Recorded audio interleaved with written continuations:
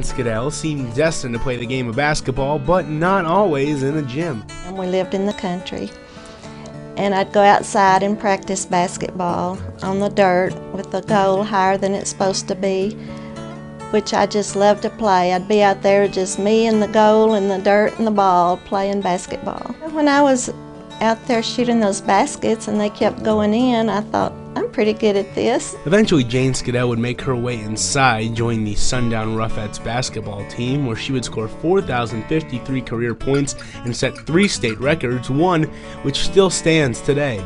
To look back this past year, I had to go through my write-ups. I was shocked to see that I had scored over 4,000.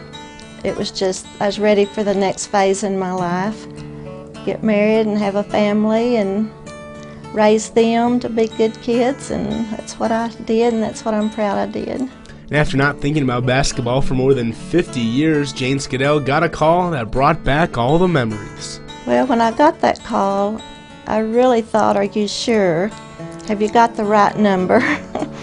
But after talking to Coach Etheridge, I realized she did aim to call me. When we walked into the hotel lobby, there was a stand of pictures of all of us being inducted into the Hall of Fame.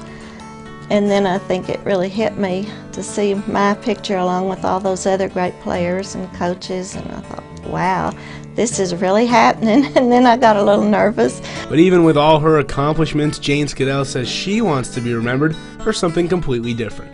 I love my family, my husband. I hope I was a good wife and mother, grandma, daughter, sister, and to be inducted into the Hall of Fame was just more added on. It was great, amazing.